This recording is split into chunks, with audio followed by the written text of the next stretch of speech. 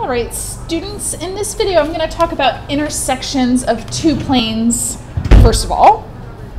So if we think about two planes and the way they can intersect, well, those two planes can be on top of each other, so they would be coincident and they would intersect infinitely many times.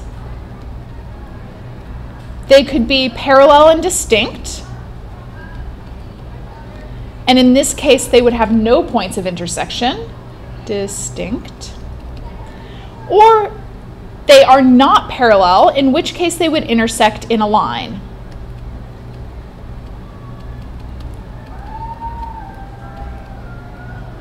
If I have equations in Cartesian form, then I can look at the normal directions and see if they're multiples of each other.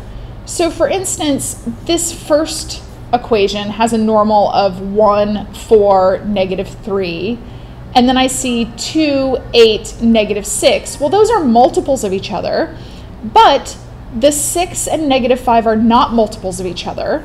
So I could say that planes in A are parallel and distinct. Therefore, there's no intersection.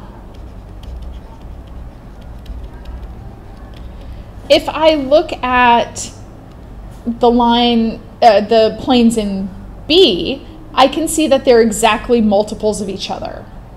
So 1, -1, 5, 7, 3, -3, 15, 21, those are multiples. So, oops, we've got the planes are coincident.